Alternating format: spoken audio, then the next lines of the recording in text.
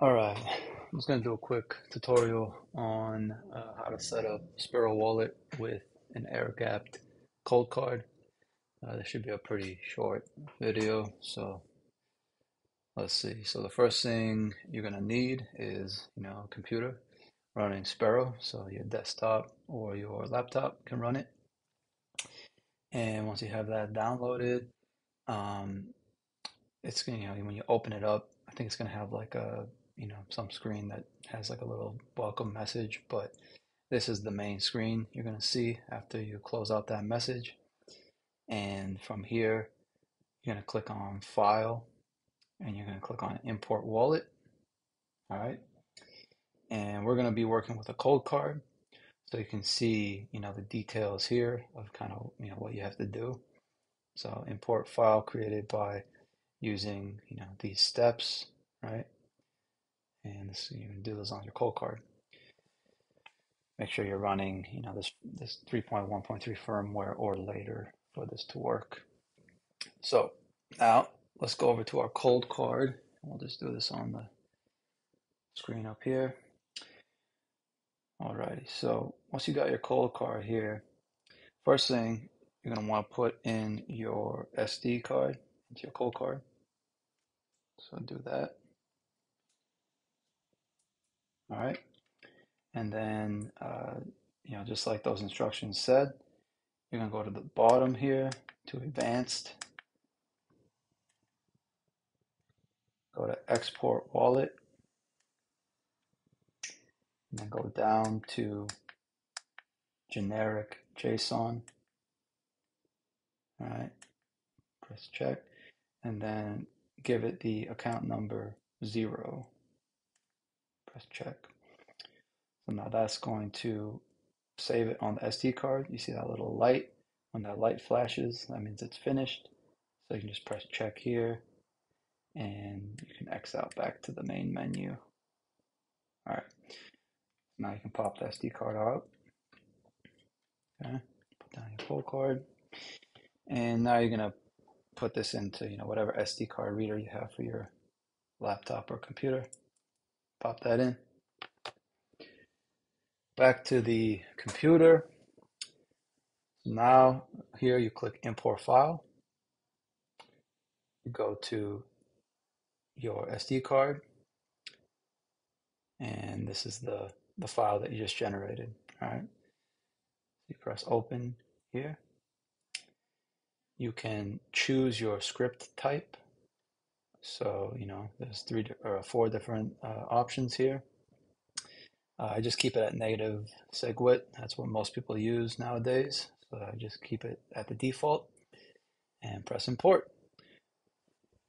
So I'm going to name this, tutorial wallet and create that wallet.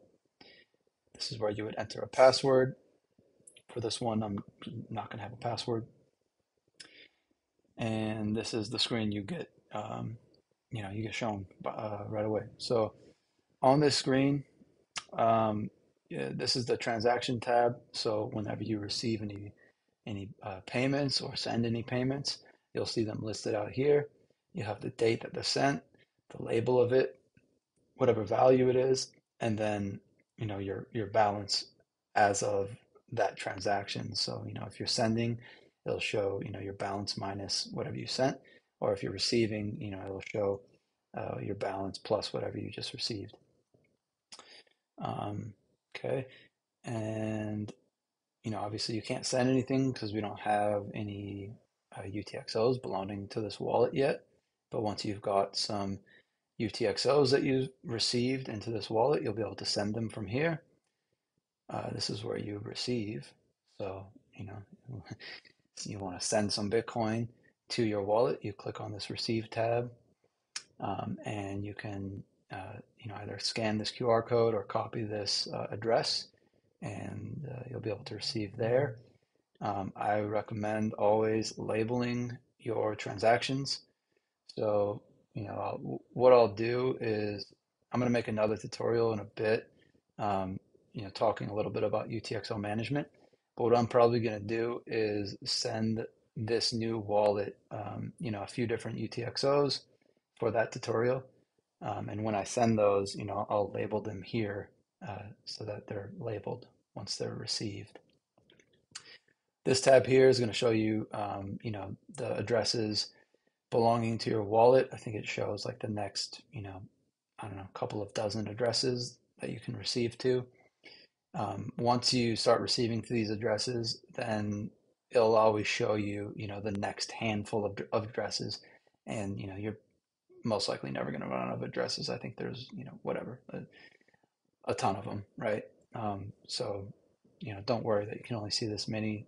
There will be more once you actually start receiving to these first few. And then these are your change addresses. So whenever you send Bitcoin, if you aren't sending the exact amount that is associated with the inputs going into the transaction, and I'll talk a little bit about this, I'll talk more about this with the UTXO management tutorial, which I'll make next. But yeah, if you're not spending the exact amount in the inputs, then you're going to receive some Bitcoin back to what's called a change address. And that's basically just going to, be a slightly different type of address than, just your regular old receive addresses. This next tab is the UTXOs tab. So this is the main one that we're going to be looking at for the next tutorial. But once you've actually received some UTXOs, they're all going to be listed out here in this tab. So for UTXO management, this is a super helpful tab. You get to see, all your UTXOs, the different sizes of them. You can, sort them by the labels you've created, sort them by, the date that you've received them during. So yeah, this is like a super useful a tab for UTXO management. And the last tab here is settings. So this will just tell you, some important information about, your wallet that you've just made. So it'll tell you, the script type and policy type and whatnot. This is either single signature or multi-sig. Script type, again, between these four options, native SegWit is kind of the one that's used most often nowadays. So that's a default. These things you don't really need to know like what they are. But I don't know. It's like if you were to ever have a different derivation path, then you'd want to take note of that. But this is the default, so you don't really need to worry about it too much.